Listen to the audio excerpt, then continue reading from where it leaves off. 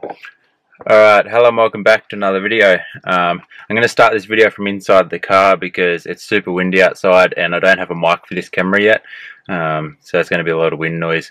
But in today's video we're going to be taking out this driver's seat. It's got a full leather interior, and the only seat that's damaged is the driver's seat. It's got a big tear on it, so that's one reason I wanted to get rid of it. And the other reason is, being a B series, can't pump heaps of power into the motor without sending a rod or something, so I thought I'd make the car feel cool to drive, and I always wanted to do like a bucket seat and a dish steering wheel and stuff like that before, so that is something that'll come as steering wheel, and a big shifter will be coming later. I just got an email off Adam LZ or LZMFG website that has been shipped out, so that should be coming soon. But for now we're going to take the seat out. We're going to put in a Bride Lomax, just a rep seat. I'm not buying a real seat because it'll probably cost nearly as much as I paid for this whole car. But apart from that, let's just get into it, pull this seat out, and I should run you through how you put these seat rails and stuff on. I had a look at it last night and found out a couple little tricks with how to do it, and how to get the seat to move a little bit further and stuff. But yeah, so might as well just jump into it now and hope you enjoy the video.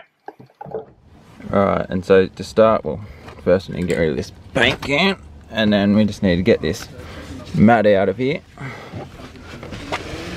which for some reason was, I thought maybe it was upside down, but that's not carpet, it's like a plastic one. So we'll chuck this over to the side. We got Craig doing our other video for us at the moment while we do this. And then these things are a bit of a pain, but you need to get these plastics off. Alright, so this back part should kind of unclip. There we go. And then maybe the front part will be easier to get off.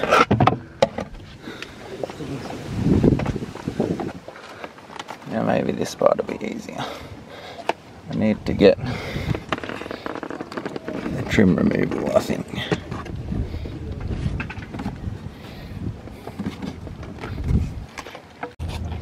Alright, so this was a pain to get off. If you try and get these off and you're having pain, the way I found is you put your little finger in there and I can pull my fingers around to it and I can pull it out. And then this one should just come off easy. I've never seen a little, oh, that's part of that seat, that's why it come off so easy. So yeah, now we just need to get Torx head, take these 4 bolts out, undo these clips, this chair should come out. Alright, so these are a T50, I believe.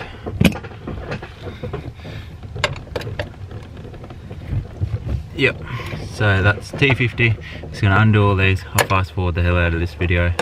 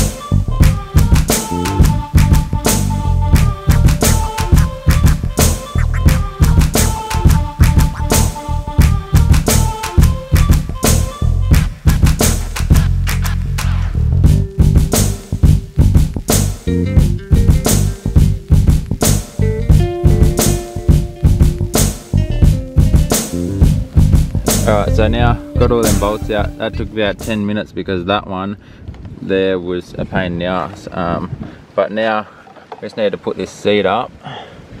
Kind of see if I can push it up.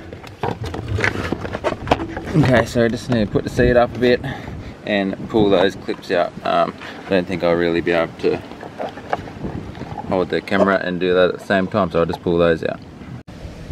Try and pull this.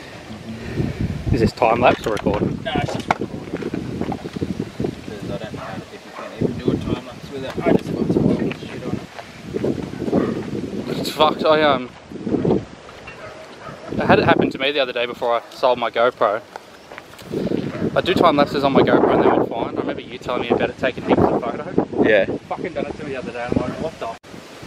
Alright, so the camera's about to go flat, but this is the new seat. It's meant to have another little pillow that goes on there. So we're going to put this new rail that's over here, that bolts on the bottom. I'll do that while I go charge the battery up for a little bit, and then we'll come back to it when we're putting the seat in. Alright, so we've got the seat in here. Again, these seat rails aren't that great of a quality and the holes don't line up very well. So we'll see how we go with trying to bolt it in. But we might have to try and modify them a little bit, I think, because at the moment it looks like they're not going to line up. But we'll see how we go anyway. Alright, so we did get these bolts all in but we had to do like a stupid pattern. So you had to do that one there first, then that one, so the two fronts. Push it back, get this bolt here in, and then this one last. But when we did this one, we had to loosen that front one heaps so that we could push the seat forward to put it in, and now we're going to have to kind of tighten that and bend the bracket down into it. Bit of a stuff around, but just thought I'd show you because it's going to be a bit of a short video and I can't really explain too much. It's a fairly easy thing to do, so I just want to try and help you where I can. But yeah, so we're just going to tighten these bolts all the way up now, put the rails in, and yeah, see how it is. I didn't mean the freaking rails, I mean the pillow things for the seat, because they're not in it yet. And the seat kind of looks like it's crooked, so I'm hoping it's doesn't feel too crooked, because along there it looks like it's crooked. But yeah, see how we go.